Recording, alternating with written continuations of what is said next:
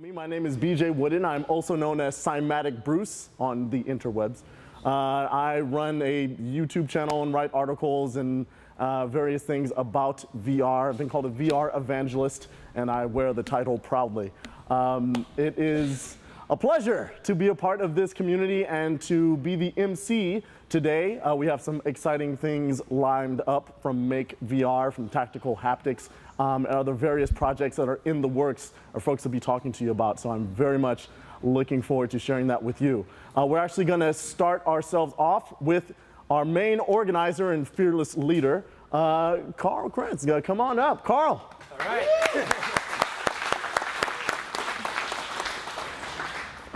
Thank you so much for coming. This is, we're bigger, we're better, we're back. We're going to keep doing this every month. Like I said last time, I wasn't kidding. We're going to keep growing this thing. So this is really exciting to see so many people so excited about technology.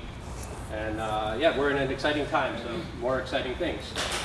So I want to thank 6 Sense for coming out in full force again. 6 Sense put out an announcement today, which is very exciting for anyone in this space, and they're going to talk about that. They're going to do a customer feedback panel, so we can. This is our chance. That's one of the things I wanted to do with this event, is to get our thoughts and ideas and opinions back to people that are building this equipment and startups and the businesses. And so this is our chance to have some input into the next generation products. So thanks 6 Sense for stepping up. Nice. And also to Philip Rosedale, who came, who is the creator of Second Life, if you don't know, which is really the closest thing we have to a metaverse right now, one of my personal heroes. And he agreed at the last minute to speak. So thank you, Philip, for coming, and we'll see Philip in a minute. And so with that, let's kick it off. Bruce is going to say a few more words. Yes. Get us started, and then Philip will come up, and then we have Will from Tactical Haptics and the 6 Sense panel, and then we will break and transform, pull some of the chairs out, and have just our open demo time, show and tell, like we like to do it. So, all right, so thank you.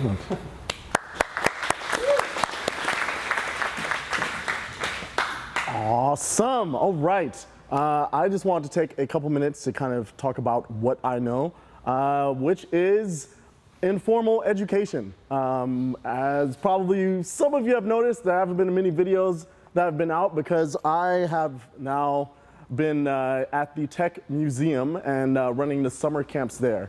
And we run all types of programs: computer programming, mobile web design, web design, a lot of fun stuff, Lego robotics. And we see from 4th to 8th graders really dive into some things creatively. It's structured, but it's also a very poignant focus on innovation and risk-taking and embracing failure. And one of the things that excites me most about VR is its potential in the education space. 6 Sense is doing some things that are very exciting with Make VR, which is basically a way to make 3D design, AutoCAD, something intuitive, as if you were using Legos or Play-Doh, to bring that into VR space with the Razer Hydra, and if you're in VR with the Rift or an awesome product like it, then you are making that a particular type of trade that you can teach to a kid in maybe the space of a few hours rather than weeks or months, which is very, very exciting stuff. Also very exciting potential for that is the ability to be virtually anywhere. One of the things I hear from a lot of people in their college years is that, I got into physics, or, oh, I got into engineering because there was this awesome high school teacher, or there was this awesome elementary school teacher that really got me involved and made science come alive for me and really got that spark of innovation for me. Now with VR, we have the possibility to have that greatest teacher that everyone loves to be accessible to a lot more people at once. Not only can that virtual person, you can get in the virtual classroom and get a lecture from that virtual person, but that virtual person is always looking at you as well, which is really cool. I mean, one of the things about education in a classroom setting is that the people in the front normally learn better Because normally I'm looking at those people in the front, and I'm interacting, and you're making eye contact, and you're like, yeah, I know what that guy's talking about, great. And the people in the back are like, oh, whatever, Nintendo DS, great, or whatever. And the learning doesn't happen the same. In a virtual space, you can have eye contact with every student simultaneously, which is a fascinating concept to be able to think about, where public speaking and education takes on a whole nother kind of a medium, and really gets very, very exciting. So that's one of the things I'm hoping to see a lot more of, and that I'm going to be looking forward personally and look at. So just wanted to kind of share that information with you about that excitement, about how we can tap into the freedom and the creativity that children express, and that intuitive interfaces that we can use and really unlock some of that creative juice that those kids have, which is really cool. So awesome. That's why I had to share for today. So I'm just going to move it right along. Next on our agenda here is, hold on. Philip is going to come on up, creator of Second Life, and he's going to be talking about some new stuff that he's working on. So let's welcome Philip to the stage.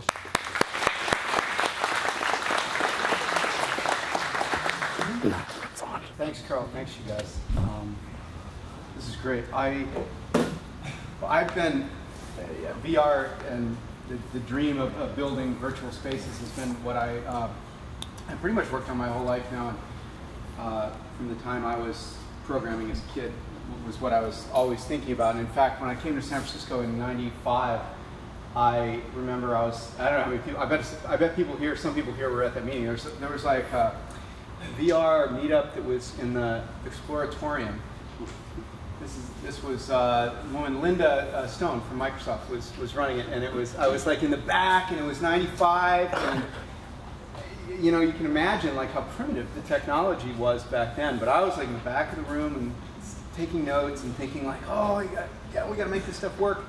And it's amazing to think, you know, what a ways it's been, and how, I mean, it is all actually starting to work now. But I was dreaming about this stuff since I was a kid. You know, I didn't start Second Life. I didn't try to start Second Life until 1999, which is like, I look at all this hardware, all this technology, in explaining like why I started working on High Fidelity, which is this new company. In '99, there were really like 2 sea change events that drove me to create Second Life. I had the idea that we could create a place that you know, that was a general, interesting, open, you know, buildable virtual reality. And the 2 things were broadband, because I was at Real Networks at the time. My buddy Brad, who works with me at High Fidelity, was also we were at Real Networks together. We in '99, you could see that broadband was going to be the only way people connected to the net. So that was one sea change that had happened. It was only at like 7 or 8% penetration, but we knew the curve went to 100 very quickly once it had gotten to close to 10 in the metro areas. And so I was like, okay, we got all this bandwidth now, all being like 200 kilobits per second, is what I felt like. But I was like, 200 kilobits per second, the world is mine. And the second thing that happened was NVIDIA, everybody probably remembers, NVIDIA released the GeForce 2. Which was like the first, you know, you could talk to it with OpenGL. It was a graphics coprocessor. It was pretty fast, 2 million triangles per second or whatever they said at the time. And I got one, and I started doing some OpenGL programming on it. And I looked at it, you know, I made some water, and I looked at it, and I said, we can do this. So those 2 things were the things that drove me to start Second Life. We just started working on my new company. It's highfidelity.io. And it's a totally new virtual world. It's completely rewriting and beginning again and trying to build well, hopefully spectacularly different and improved version of a full-on open global virtual world. The 2 things that drove us to get started with the project in a similar fashion. One was I got a gyro chip. The very same chipset that I think is in the Oculus and is in just about, you know, every device we've got out there now, is an analog IDG InvenSense gyro, and I hooked it up to a pair of glasses. There's a picture of this on our website, and I put it on, and I made a little dummy avatar of myself, and I just started like moving back and forth and nodding my head and moving, and we all put this thing on and tried it. 5 milliseconds or so of delay, like the Oculus, from the card to the serial port, and then 60 frames per second rendering, so 20 milliseconds or something, worst case delay. Of how my head mirrored myself, the sort of neurological effect of seeing like that movement on the screen, so perfect. Nothing, I mean, even the webcam putting glasses and a hat on you, this is different because at 60 frames per second, your brain sort of believes it and attaches to that mirror representation in a way that's really amazing. And I did that and looked at it and was like, yeah, we gotta start another company. That was one of the and then the second one was that kind of along with the proliferation of all these amazing hardware devices that are so buildable now. I mean, we can make anything with hardware, not to mention all this amazing VR hardware. We can make just about anything now.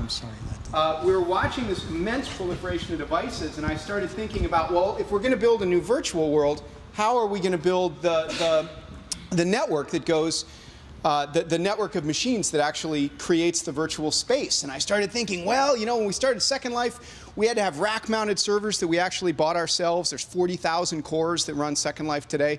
Back then, I mean, the first few thousand cores were an unthinkable adventure. We thought we were so cool that we could just buy these pizza box machines and install them and light them up, and it was awesome. We'd drop ship, crates of them, and then EC2 came, and now it's like we don't even know where our servers are. We don't even care. It's wonderful. But we started thinking about that, and we thought, well, if you look at Second Life, and you look at this community, this feeling that you get around virtual worlds where you're all kind of building it together and in it together, we started thinking, well, wait a second, with all these devices coming out, like, what does everybody have that they can give? And it's like an extra computer in their den, right?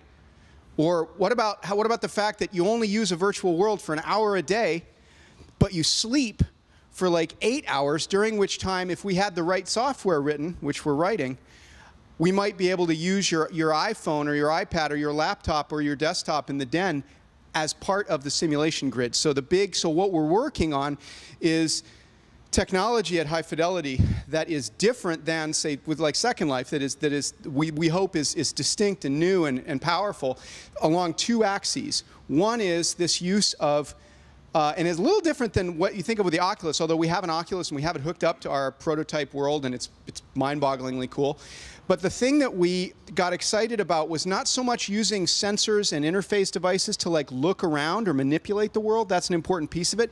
But the other piece we started thinking about was that thing that I got so excited about when I saw my head mirrored on the screen, which was, if I can feel that way, if I can look into somebody's eyes.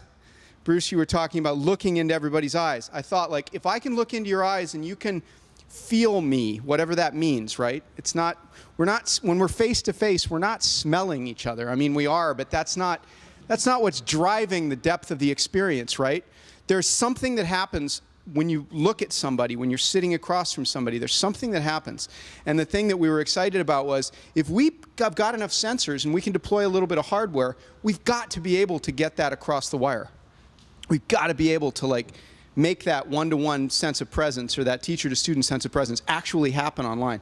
So that's the first thing. So what we're building is a bunch of stuff to enable that using these devices. Like, that's the thing we're excited about. And then the second thing, as I said, is to build somehow a system in which perhaps the majority or all of the servers, aside from simply being decentralized and distributed, are actually running on machines at home and using idle resources. Because Second Life has, I said, 40,000 cores and typically 100,000 people online. So you've got less machines than you do people that are being serviced by those machines, basically.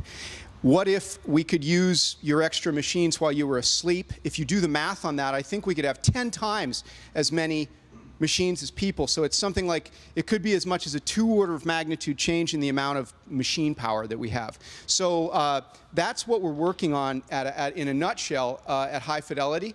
We started working on it in earnest. We're 10 people right now. We started working on this earnestly up in our office in San Francisco at the beginning of the year. We've actually gotten a fair amount done, although we're by no means ready to really even demo cool stuff. But if you're a developer and you want to see what we've done, or you want to kind of jump in and play with these ideas a little more, or even come and bother us in our little private workspace in there, if you look at the bottom of our website, well, there's a blog with some videos, that head behavior thing. If you've not seen that, there's a little video up there of us doing that. If you go to the bottom of the site, there's a GitHub link, which is actually the working code that we're working on right now. Part of our big belief about this is the future of virtual reality, given that it's got to scale from a few million people using it to a billion people using it. I am totally convinced, we are totally convinced, that that's got to be an open system where the code, the machines, the deployment, everything is completely open in the same way Apache is. It's got to just be a very, very simple, flat system of some kind that everybody can just grab a copy of off of a repo and deploy on their own. I think there are ways we as a company can coordinate all that activity in a way that's useful and good for us as a company, but the direction we're going is that of a completely open system, and therefore, in fact, the code that we're working on right now, you can go to the bottom of our site and download it, build it, and fire it up and actually walk in world with us. So for people that are developers here or real enthusiasts in this, feel free to do that. Nobody knows about this stuff yet, but this is the kind of gang, that would, I don't know, hopefully embrace that. So come and give us your thoughts about what we're building, or check it out. We also have this unique asset we built that's called the work list, which is an interesting kind of experimenter's tool in general. It's a way of farming out like contract sort of jobs, but in a very different way. You have to kind of see it to believe it. It's kind of a big open code base and a chat room and a sort of a bid-ask system where very high trust, where we have a network of people that are helping us outside of the 10 of us that are working in San Francisco, actually working on the code itself. So that's a good overview. I don't know if anybody has like a question or two, or do you want or well, does the Mike, I have a question. Yeah, does the demo code you have, does that actually work with the Rift or any sort of display? The demo code we have, if you have a Rift, you probably want to email me. God, I can't. We've never seen. Nobody's used it outside of the office. But the demo code we have on GitHub is cross-platform. Well, no, it's Mac and Linux. I don't know if we have a working Windows build right now. It works with the Oculus on our machines at the office, so it could, in theory, work for you. We're like in total pre-alpha mode, so this is just like you're just looking at the code at this point. But it does work with the Oculus. What else does it work with, Brad? Am I missing any other hardware that we have? We've got this own gyro hardware we developed, and then we're also working right now on adding the leap as well, so that we can play with that. Hello. Oh, are we recording? That's what we're doing. You're recording me. They're recording me. Yes, Eric. So for someone who isn't a developer or knows their program, so I'm a game designer, so if I can use something like you, can I think of this as an image like Uni or UDK? Long term, I think you can totally. Right. I mean, well, I think in a way that's more generalized than Second Life, yes. The answer to that will be yes, and more so than Second Life, but I would say, like, hardly at this point. I mean, we're doing a lot of things that are radically different, you'll see, in how we deploy this. 3D audio, we're using a sparse voxel octree, for those of you who know what that is, as kind of the organizing data structure for the universe itself, stuff like that. How many people are developers here? I'm just curious. Cool, a lot, awesome. Okay, one more, I don't want to take too much time. Can you talk about your development environment for people so they know what you're working on, so compatibility-wise? Yeah, code's on GitHub. It's Xcode, C++.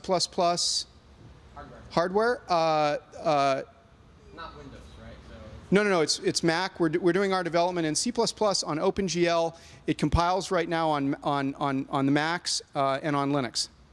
Probably would compile. If you're a Windows developer and you want to help us out, feel free to jump on GitHub.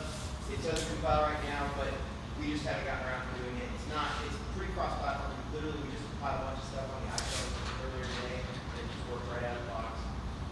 Use Qt for a bunch of any kind of like menuing or any kind of UI type of stuff, which is very minimal. But so don't be afraid.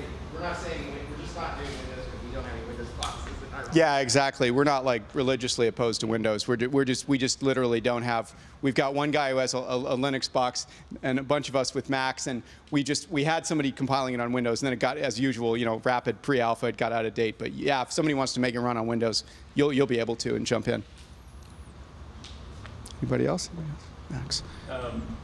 Maybe to stress test the idea just a little bit, but do you worry that in trying to make something so realistic in that sense that well, there's not many people sitting up here in the front. In fact, this seat next to me, these seats were vacant for a while. Maybe some people might be uncomfortable with that level of intimacy with basically strangers. Yeah. I mean, I might not be. I'm sitting up here in the front, but maybe there's other people that's too much, or maybe you hit sort of like an uncanny valley of not enough realism, but sort of the wrong kind, something like that. Well, totally. Like trying to cross the uncanny valley for the special case of one-to-one interaction in a virtual world is like exactly what we're trying to do, and it definitely has risks, right? Like for example, trying to poorly animate the mouth is just like don't go there, right? It's only death, only bad things are in that direction. So that's the kind of stuff that we're worrying about. As to the question of like, is it too intimate? I think that virtual worlds in general offer everybody a kind of a sliding scale on that the real world that is a benefit over the real world, right? Like you can be very intimate in a virtual world, or, well, hopefully with the work we're doing, you can be a lot more intimate, but you can also choose to use text if you want to.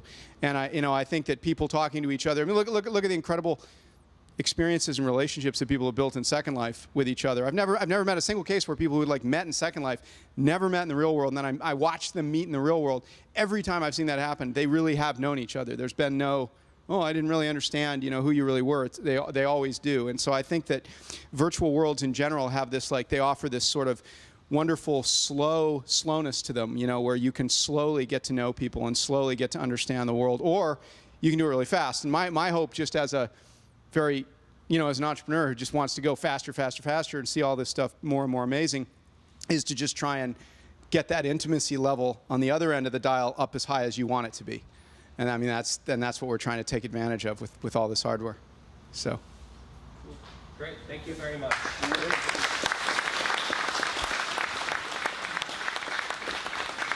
Exciting product. Basically, quick introduction. I'm pretty sure everyone knows what haptics is, yes? Yes? Good? Yes? Awesome. Wonderful. So basically, it's a handheld device that is simulating the feeling of perhaps holding a sword or swinging a mace or something similar to that. Very, very cool applications for VR.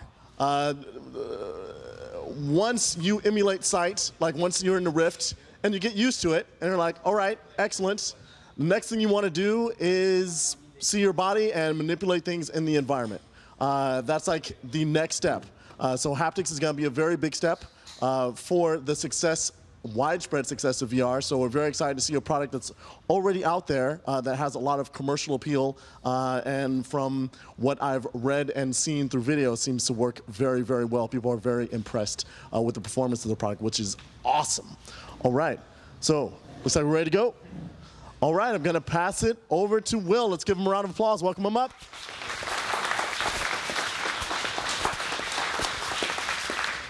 Great. Thanks for having me here. Really appreciate the opportunity to get out in front of you and explain a little bit about, well, today what I want to talk to you about is kind of an overview of how we got to where we are, kind of explain a little bit about the technology, and then open it up so we can get a little bit of early feedback from you. We'll give some demos, and then if you feel comfortable, we have a survey that we'd actually like to have you fill out, because we're trying to become a little bit better informed leading up to doing a Kickstarter campaign and actually get some of this hardware out there to all y'all. So, but let's start with the first place. I kind of have two hats I'm wearing these days. So I started a company called Tactical Haptics. It's based out of Utah currently. The research that led to the demos you'll experience today were developed out of my lab at the University of Utah. And so I have contact information for both those. And feel free, if you have comments, to contact me directly at wil@tacticalhaptics.com. And just so everybody's on the same page, I usually, I think we all know what haptics are too, but in case you're ever wondering why this magical word is out there, it's because it comes from a Greek root, or Greek word that has a root that means to touch. And essentially, the easiest way to explain it is we've all been to the eye doctor. That's related to optics, so haptics is to touch as optics is to sight, okay? One reason I want to get us on the same page with that is just because we're going to be talking a lot about haptics here. So here's our vision of consumer-enabled VR. Now we have the Oculus Rift. There's nice devices out there to be able to kind of move around and gesture and measure where you are in space. And so just to be up to date, we have the new system, the new development kit that was announced today by the guys at 6 Sense. And of course, the world buzzes because we all know that that is haptics. That is the definition of haptics that the world knows and understands, right? And you feel very comfortable when you reach into a virtual wall that it should just go buzz, and then when I release it, that is haptics, right? Like I tap on this and it feels like buzz, right? So no, no. What we're trying to do is improve upon that, and a way to be able to package this in a way that feels better than buzz, but that I can make at a price that you might be willing to pay, starts to look a little bit like this, and I'll explain what this is. To get you to the point where you understand how we got here and the genesis of all this stuff, I just kind of wanted to backtrack. For about 2 or 3 minutes here, we'll come back to this, talk a little bit about this, and we have demos of this device hooked up to a number of different scenarios, whether you're a first-person shooter, whether you like doing melee combat or driving or whatever your bag is. I'm sure that there's a way to be able to improve the interaction in those environments. Okay. So it all goes back to this little idea I came up with, I don't know, 5, 6 years ago. I'm a professor, so I write proposals and trying to get grant money and get tenure and all this great stuff. I had this idea that, well, I'm tired of all the clutter in the car. Wouldn't it be great if I could just feel the steering wheel, for example, and know which way to turn next? Or be walking along, have my hand in my pocket. I got Google Maps hooked up to my phone, so I can get cues non-verbally, non-visually that way. And the idea was, and it's kind of a little bit hard to see because it's a little bit of a dim image here. We have the cap from an IBM ThinkPad computer, and it's moving around essentially in what would be the plane of the keyboard. And what we were originally trying to do is just roughly communicate north, south, east, west. Go forward, turn right, go back, etc. Okay? And to give you a sense of how well it works, I'm not going to bore you with all the gory details of this stuff. We ran a 4-direction experiment where we moved that little pad around 50 microns. That's 2/1000ths of an inch for us in the US. To a millimeter, that's 40/1000ths of an inch, and ran it from a 0.5 millimeter per second up to 4 millimeters per second. So not a speed demon, but you go from being over 50% accurate with 50 microns, that's again 2/1000ths of an inch. If you just speed that up, you're already up to almost 80% accuracy with this nonverbal visual tactile cue. And if you go through and increase the speed, you're up to 100% is what this is saying. So we knew we were on to kind of something here because this is something that can be miniaturized, that it could be in your pocket, could end up in your cell phone, could end up in game controllers, could be cheap enough for consumer electronics. And we thought of everything in the world to do with this. So this was our first, it's a device called a T-Pod. It's like iPod-like in that we're going through lists and you get little twinges on your finger every time you would scroll through stuff.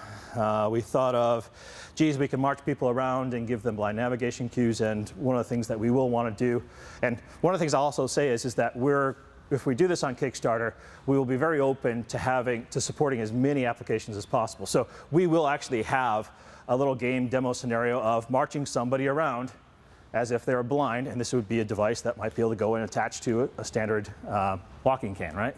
So if seeing these videos and trying our demos sparks ideas, and you're like, oh, but it's not supported, let us know and we'd be happy to try and support your ideas. And that's really what we're trying to do. We're good at hardware, we're good at doing electromechanical integration. We want to tap into the creativity that this audience, this community has. Okay? We put it on steering wheels. There's a cooler implementation of this, but you'll forgive kind of the overall idea here was hook this up to your car GPS navigation system, get right-left cues, instead of having TomTom talk at you while you're going down the road, or having to go look at the center console and going, oh, I just crashed into the car in front of me. We've done this in joysticks. And we've done this with Xbox-style game controllers in the past, and I just got to say that, this was good to have tried, but it wasn't the right thing.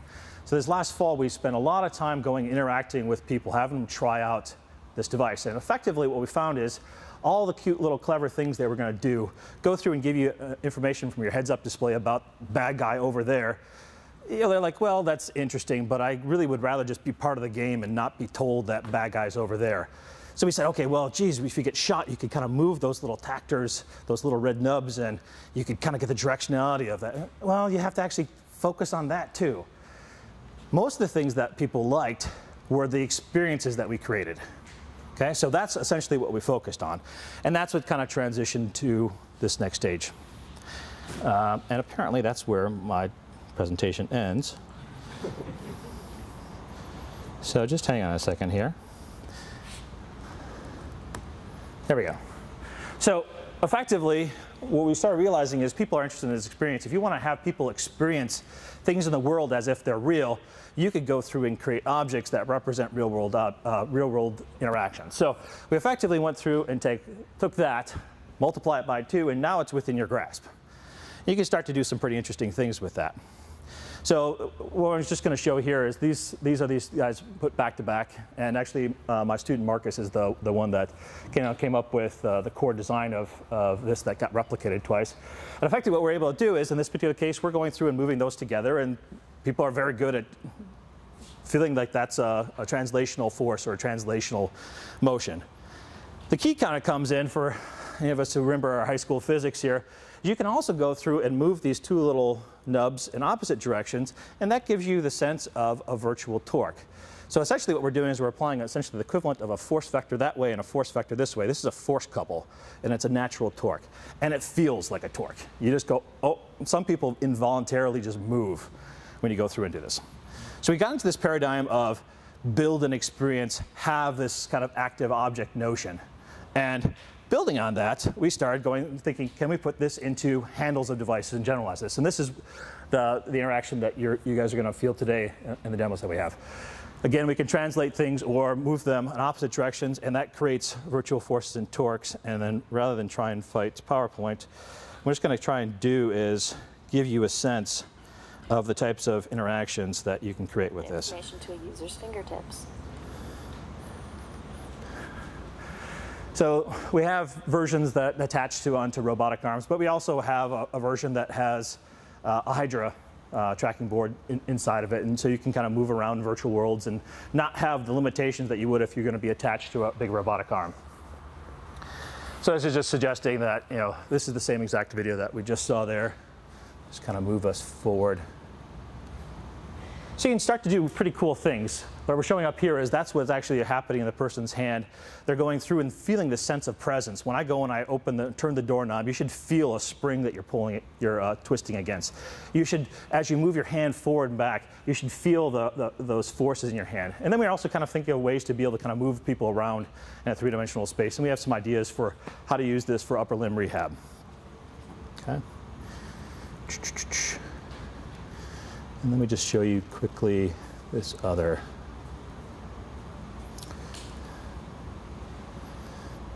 And this is how this guy moves. So we have these little sliding bars that move along the length of the handle.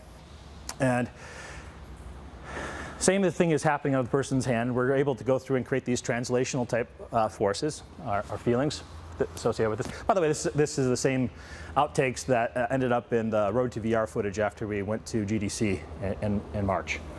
And you can do cool things like go and portray the kick of a gun, or you can have the resistance as you're going through and swinging a sword, stabbing people, all kinds of great fun things. By the way, we originally had some fly fishing stuff that we were working on, but we realized that people at GDC would be more interested in destroying and killing things than they would be in going and catching fish. But that's back in the works, and people generally like it. That's the great thing is that you hate to go through. It could be as clever as you like, but if nobody responds to it, you kind of just go and write your paper about it and move on, just like I used to do in the past. So that kind of gives you a sense of where that's going. I had a couple more questions for just so I can kind of get a sense going forward. So this kind of shows the evolution going from a single one to multiple, kind of being able to build into multiple interactions, changing from a precision grip to a power grip.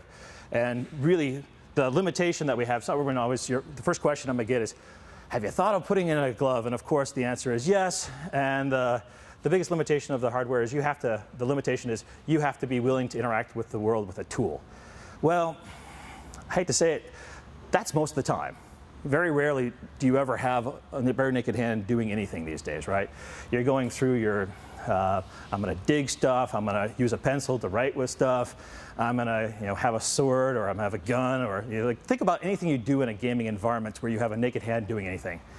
Well, even like in the Tuscany demo, you're going, you're picking up things, and well, geez, you now start interacting with the world, and we can represent those types of interactions. So, for those who was at GDC and tried out the Oculus demo there, or who has tried it out since then, and was like, oh, geez, this is really awesome. Geez, now I got the Razer Hydra, I can reach out, and all I want to feel things.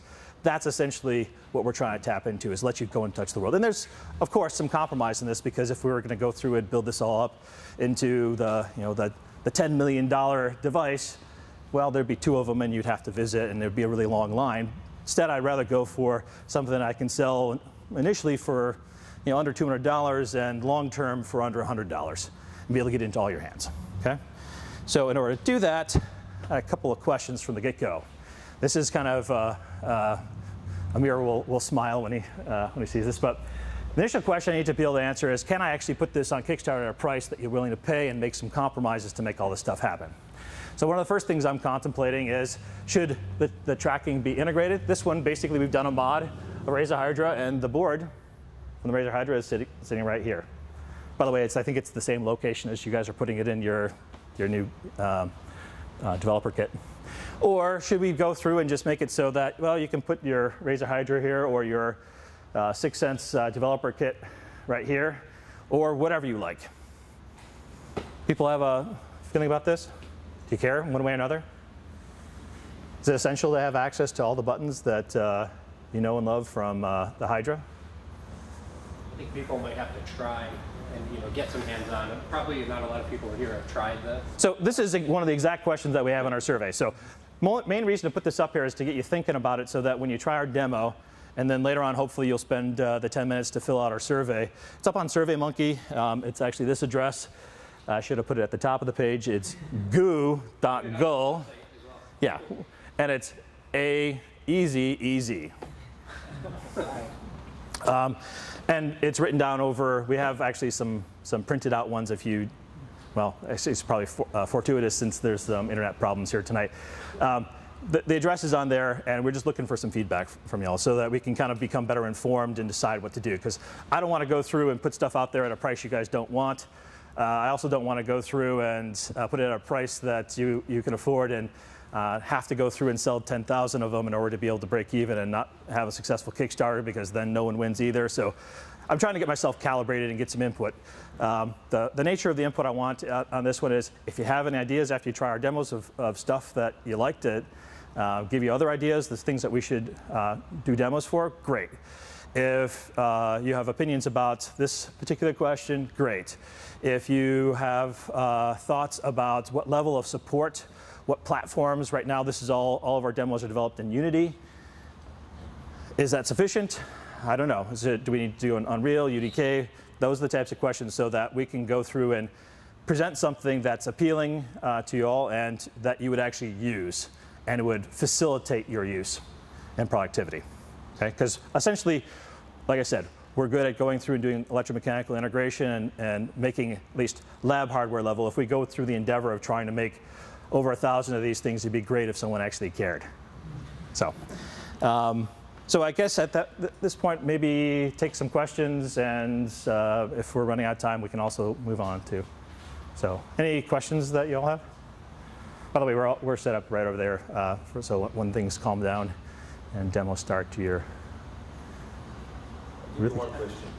All right, Amir. Can you do wireless? Can I do?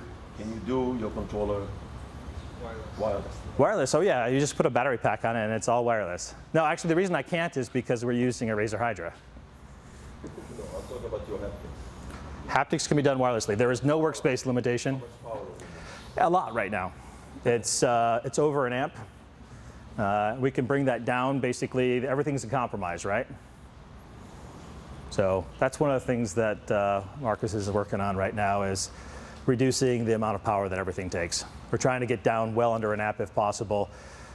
Maybe that's another good question that we should have put on there, is are you willing to compromise performance for battery life and switch out the batteries every 2 hours if it's an awesome experience, as opposed to we can try and get you 10 hours, but it might feel this much better than your pager motor in your phone. So you get a little bit of a free pass right now because the Rift, most people are not using it for long stretches, except Bruce, I think. Yeah, after about an hour or so, unless you have superpowers for using it for extended periods of time, I think you pass out after an hour.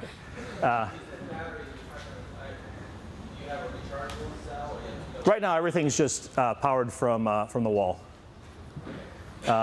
So if I had to take a guess right now, I would say that we're probably at a couple of hours using AA's. Right, so then theoretically what you do is just have a cradle that sits on, give it an hour's worth of charge, and then you don't have to worry about the wall clutter. Yeah, there's all kinds of technical solutions to be able to go through and make it convenient. Initially, with Kickstarter, we're going to have to cut some corners because initially, yeah, no, so long term, my goal is to get this down to maybe $75 to $100 with integrated motion tracking. You get 2 of them, both of them have awesome haptics on them. That's when you're going through and making 100,000 to 1 million of these, and then the cost of your tooling is insignificant. Right now, we're looking at like $100,000 worth of tooling, and if we sell 1,000, you guess what price gets passed on each one. So it's $100 and you haven't even passed go. So basically, we're trying to make it so that we can get hardware out there and get you guys using it, get feedback.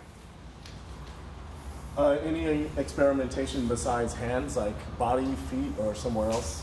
And any good feedback there? So, I mean, there's been all kinds of research done. People have done vibratactors on feet. The answer is yes, you can do this stuff. You should have a really targeted application. Palmer was asking me, could we do something like this on feet to simulate walking? And my sense is, by the way, what makes this feedback work, and you can try doing this stuff without moving around just to see if you believe me, is we're tapping into and providing the feedback, the friction forces, the shear forces in your hand that you expect when you go through and strike something, or you're going through and moving around in the real world. We're not actually physically resisting you, but we're giving you half of the equation. So there's the skin sensation you experience and the physical resistance, and we're at least giving you half of that. And that's the reason why it works so well. If the answer in your case is that if I'm not physically stepping, I don't know that haptic feedback on your feet will be that exciting. So. I know some people in the telemedicine and specifically telesurgery field. And from what I hear, one of the biggest reasons why telesurgery hasn't taken up, well, there's more than one reason. One of the biggest reasons is because they haven't had something like this. Do you see an application like this for something like that field? Yeah, so the model for the company that I started is to essentially develop technology to the point where it gets out, create partners, go through, support future development work on SBIR's Small Business Innovation Research Grants, and we'll be writing something to National Institutes of Health to be able to go through and do the next generation of devices. And that precision grip device is directly targeted towards robotic surgery in a nutshell. Yeah. So that's exactly the target for it. Yeah. Yeah. Do you think it would be practical at some point in the future to generate enough force to say simulate, a sword bouncing off a shield or something, actually to stop you? So we're actually not generating any external forces. There's nothing actually forcing you. So the interesting thing is it's all skin sensation, and what we find is that because it's realistic enough, people are actually subconsciously or voluntarily part of the experience of there's just so much resistance they don't want to push any further. And if you want to, you can just kind of push right through virtual walls just like you used to be able to do when they were buzzing. But we find that people, as long as they're not sitting there staring at their hand all the time going, yeah, this doesn't work at all. It doesn't feel at all like I'm hitting a wall. I mean, if you just sit there and stare at your hand the whole time because you really want to be a naysayer, it will feel like nothing to you. I can just tell you that in advance. It's the fact that you're engaged, and we have our rift up, and probably initially we'll just run without the rift, but if you stick around, once the lines go down, we'll fire it up, and it gets even better because you're in there. There's no, you're not even thinking about what's in your hand. You're thinking about what you're smashing with your hand, right? So I don't know if that answers your question, but we're not generating any forces. It's really, you are becoming such a willing participant in the whole experience that you are resisting the urge to go through and just keep on pushing into the virtual wall and saying, well, this isn't realistic at all because I'm 2 feet into the wall right now. I'm feeling just the same thing as when I just made contact. You said that you had some applications for physical fitness or physical rehabilitation. I was just curious what those were. So the idea is that initially when people are, say, post-stroke, for example, really it's range of motion, and they're not even providing physical resistance at that point. It's really just get them moving around so that you could go and give them cues to while they're moving, or the sensation of resistance, but with no real physical resistance. There's some advantages to this because it could be inexpensive. You could do this at home, right? And the other thing I actually didn't mention at all is that because we're not actually applying any external forces, it's also inherently safe for applications like robotic surgery, where, if you had a poor estimate of forces, it could kind of jerk your hand out of the way. It's never going to go through and provide these types of forces interactions that are going to hurt anybody. It's another nice thing. But initially, it's just get them moving through some space. And also the other benefit is that if you can go through and tie more systems into the rehabilitation process, getting tactile along with kinesthetic, there's probably going to be some benefits to go along with that too. And we're starting to find partners in our rehab center in Utah for looking at that closer. So it looks like the amount of motion you give is relatively small. Have you tried other feedback schemes, like stuff like a belt or a wheel, something you can provide a constant feeling? So continuous motion in one particular direction or other. You can do stuff like that. It turns out that there's, so for everything you come up with, we've probably tried it. So the biggest disadvantage with doing something continuous like that is you have a greater potential to pinch. And in fact, Marcus spent a lot of time with the design of this to go and flare this stuff out at the end. So there's really no possibility of ever really pinching anyone. You'd have to try and really force some loose skin into that gap to get a pinch. So I'm not trying to give you any ideas of how you can go and get a lawsuit going, but it's really kind of difficult to go through and design something that rotates continuously to be able to do this stuff. And a lot of people have asked me the same thing. Do you find that limits the amount of simulations? Like for gunshot, this would be sufficient. Maybe a sword dragging, but what if I'm holding a rope? Pull the rope out. You only simulate that so much before you have to go in the exact opposite direction. Right. So again, the reason it works so well with the way that we're doing it right now is because when you're actually physically moving around in space, you can supplement. So you're getting vibrations, you're getting skin stretch, you're also getting external resistance. It turns out that as long as you get enough of those right while you're physically moving, you don't have to get them all right. And so what we're doing is good enough, I guess, is what it really kind of comes down to. It becomes more complex, and then it starts to become this cost-performance trade-off of, I could do that, but now will you be willing to pay this extra amount? And am I willing to take on the risk of I'll pinch your hand and turn off some people and making a device that hurt somebody, and then they blog about it, and then they're like, oh yeah, Tactical Haptics pinched my hand, like. Yeah. So, all right. Anyways. So I think that's any more questions we can take offline while we're over here. We'll keep things. Awesome. Is that awesome? But I'm not a developer. I'm not. I'm just a guy who studied political science for a few years and decided I don't want to be a part of this. I want to be a part of this community that you guys are building and putting together. So what I've decided to put together is a podcast. It's called Enter VR. And what I'm trying to do is I'm just trying to have conversations with you guys. Whatever you're doing with Oculus or peripherals, hardware, software, I want to know. And I want to get you guys some exposure. Because this is, I think, is the future, and what we're doing here is recording a little bit of history. So I'll be around, come hit me up. We can Skype, and I'm available whenever you guys want. Thank you. Very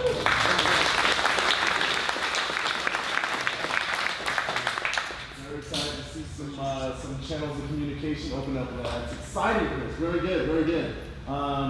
David, I think? Yeah, sure.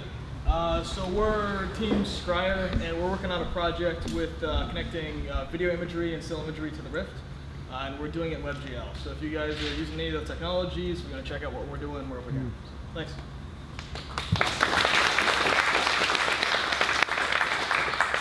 Anyone else didn't get a chance? Something? Oh, I'll say something. Oh, okay. Okay. My name's Chris Wheeler. I'm here with Pete and John, and we're with Condition 1. We're doing immersive video technology. So if you want to come check it out, we got some stereo GoPro footage in the Rift if you want to check it out. So come on by.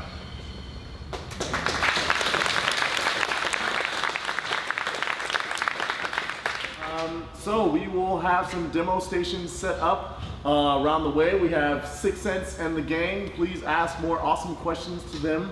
I have a setup here with a racing wheel and a Rift and a variety of random demos, so we can try some stuff there. That's no good. Exactly. Is this let's see. And we got a paper bag, man. What's the price point of this? I don't know. I did want to mention something. Nice to meet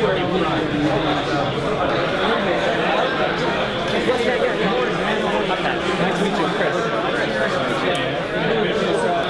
I'm also going to start and also we're doing a space there where you can select your scene or something.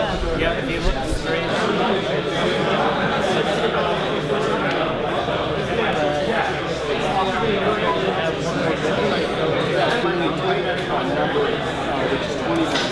Oh yeah. You can have manipulation of perceptual kind of visual, what do you call it? You can get like visual aberrations that, you know, any kind of like perceptual. Well, he's also. And most people tell us, oh yeah, you must be going and changing the mass of the controller as we swing around. Like, absolutely. Hold on to it. Actually, move it side to side.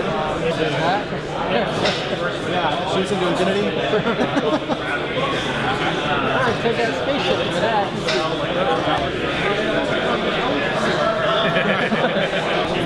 It's almost like I feel like I can't turn my head because of the G-force. Yeah. Stereo, Rift content, 360.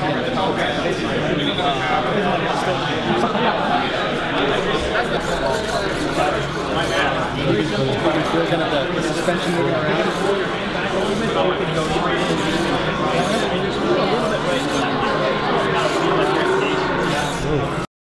Yeah, you have it just the 3D kind of integration. There's various games on the high end.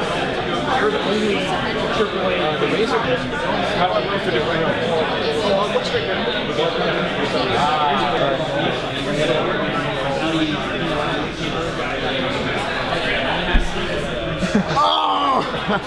That was pretty fun.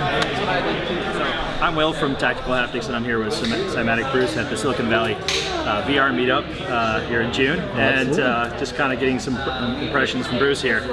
So we have our classic shooting gallery, sword, and flail demos, and just kind of wanted to get your impressions of these things. So here we have the shooting gallery. Absolutely. So we have, let's recalibrate here. Yeah, that's probably perfect. Excellent. Right. That's feeling great. Yeah. So we got my aim here. Boom. And just like pulling the trigger, it's like, I heard the explanation, and I know that's just friction against my skin in my hand. But my brain is telling me I'm getting a physical kick from this gun, which is it's just really wild. It's a really awesome feeling. Oh God! Oh wow! I wasn't ready for this. Awesome! Excellent. And then we got the sword. Yeah. So switch the sword. That's awesome. Let's do a little parry here. Yes, so do a little chop. That feeling right there. Like when I get under arm and I'm just like, I'm feeling the resistance of the sword against the arm like here, which is just, it's just crazy. It's like, again, I understand the explanation of what's going on, and I can, if I look at it, I can actually see what's going on. That's only friction against the skin, but as far as my brain is concerned, if I'm concentrating on what I'm doing here on the screen, is that I am getting physical resistance from trying to lift something with the edge of this sword, which is a really great feeling. I can only imagine, like, once you're in here with the rift and you're swinging a sword around, that you are pretty much entirely full, which is just amazing. And then here we have the flail. Excellent. So we're looking at the flail, and this is one of my favorites already. So just, you know, just a really natural motion, exactly as I expect. And I'm already like swinging this around, and it is just, I mean, the only indication that it's not actual, just some kind of physical kickback of motion is that I'm hearing the noise. Like if I'm blasting some medieval music, I wouldn't know any better. Like as far as I'm concerned, I'm holding a giant ball of metal. Like we have the Bose headphones that we were gonna crank out, but we're like, no, that's cheating. Oh, it was so much noisier in here before you didn't even hear it. Exactly. So. See, like when if I don't hear that, so like to remind me that this is just friction going on. I mean, dude, this is like, and just like swinging it different ways. And it's like it just feels right. And I mean, not just like when it gets going does it feel right, but I slow down and the ball swinging back and forth. I'm feeling very delicate, very soft motions, depending on where it is, on the right, on the left, and I'm feeling, it feels right. I'm feeling the right corresponding like weight there. So the only thing that's like, if I'm just holding it, even if that like motion, I'm not getting too much, but as soon as I move a little bit, I'm getting something, which is that's very impressive to be able to get that level of interaction with just any type of motion I do, not just the expected, oh, I'm doing a flail, but when I get it wrong and it's all over the place, I'm also feeling the consequences of that too, which is really awesome. Bruce, so can you describe kind of what you're feeling when you're like trying to describe it? I can try to describe it because it's kind of rough because, okay, I can describe it two ways. The first way is if I'm just closing my eyes and I'm swinging this, it feels like there's something on the end of what I'm holding. It may not be as heavy as a huge mace, but there's definitely something there. If I can look at this and I can hear the noise, I can tell, okay, these things are moving and I don't have anything here.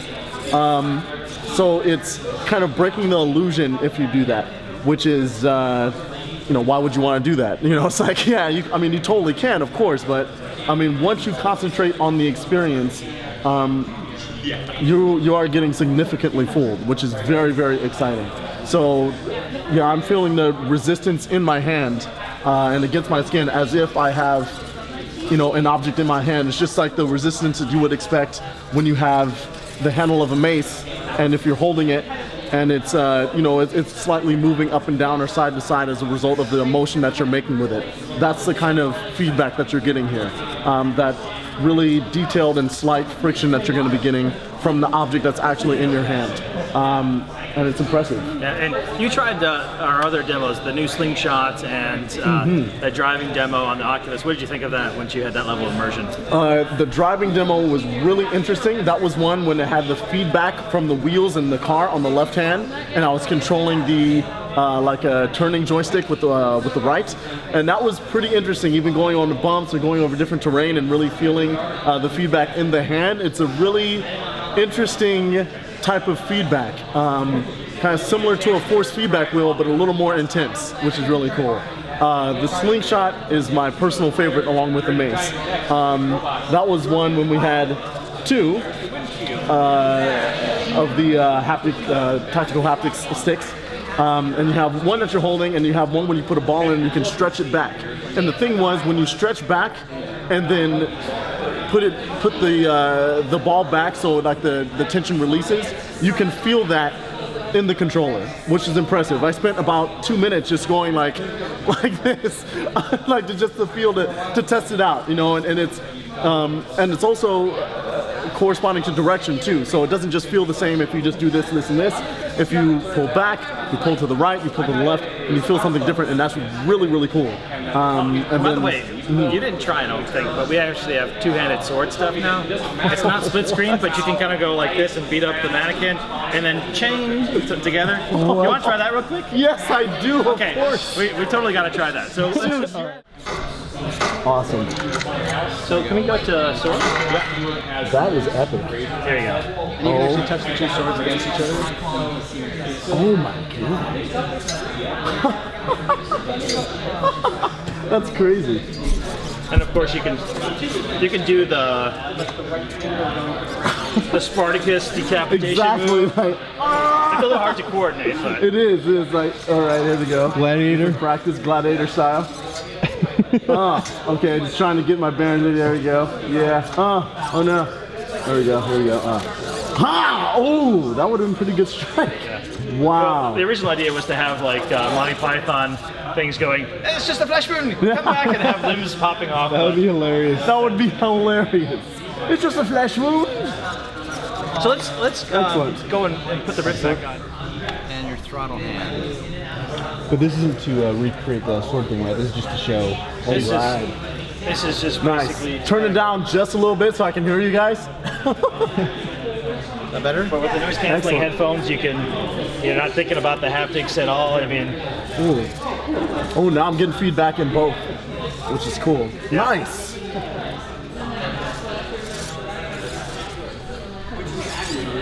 Oh, that is wild.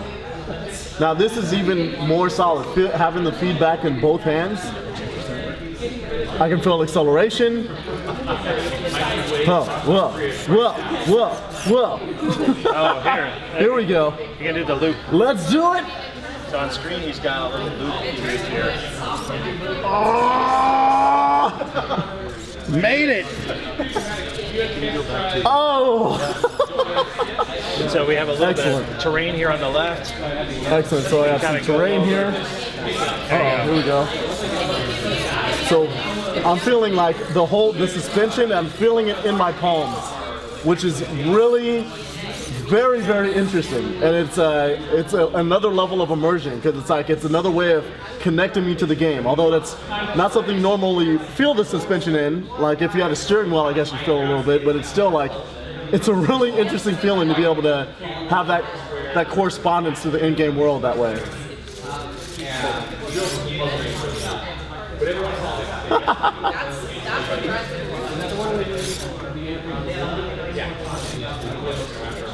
Wow. Yeah. So easy to switch over? Wow. Feeling the like dip that. is really awesome. I'm going to recalibrate. Like that's pretty good. Getting both in that shot's pretty good too. Oh, it's awesome. Yeah. All right. Tells the whole story. So one of my favorite things here, we have our slingshot, and it's just empty. It's just hanging on. And I have a ball that I can place into the pod. I hold the trigger, and now that ball is in my slingshot. Now what is really cool is I'm feeling resistance in both hands, and that resistance is not uniform. So if I have it just like this, it's cool, it's slack, I get it back, and I'm feeling resistance. To the right is different than to the left. Now I'm feeling a totally different type of resistance there. To the point where I don't want to go too far that way. Like it feels like my hands are going to get fatigued, or it's going to be like I can't go farther. I guess, I could force it, but like this is definitely contributing a lot to fool my brain that I have this object in front of me that's floating. Oh crap, the sound is awesome. All right. Ooh, love that snap. It's so fantastic. Really cool to get that feedback.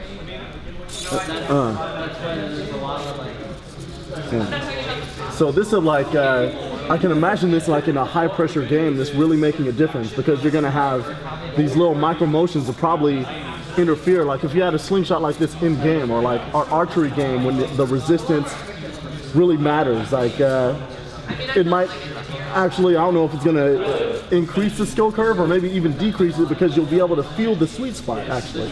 So if you can feel the sweet spot and you can get it every time, then it might increase things for you, which is kind of cool. Like that, which is really very awesome when you add this extra element of of touch and this very novel way of manipulating your brain into believing that you're getting a certain amount of resistance and feedback, that adds another level of difficulty into the game experience. It adds another level of depth to your learning curve to that game, which is a really profound thing as well, where you're going to have actual real muscle memory on another level. So that's really cool. Awesome. Oh, damn it, I moved my hand. Yes! Awesome. Sweet. Epic. So thanks for trying it out, Bruce. And so what did you think? The full experience with the Oculus Rift and the Bose headphones and the future? That's the future. That's what we're looking for. We're looking for a complete package. We're looking for a way to intuitively work with the environment and also get some feedback from that virtual environment. And I think that's what we're looking for, man. That's the next step. And I'm hoping that. Thanks for trying it out. Yeah, you're gonna be doing it, dude. Will, awesome job. Awesome stuff, dude.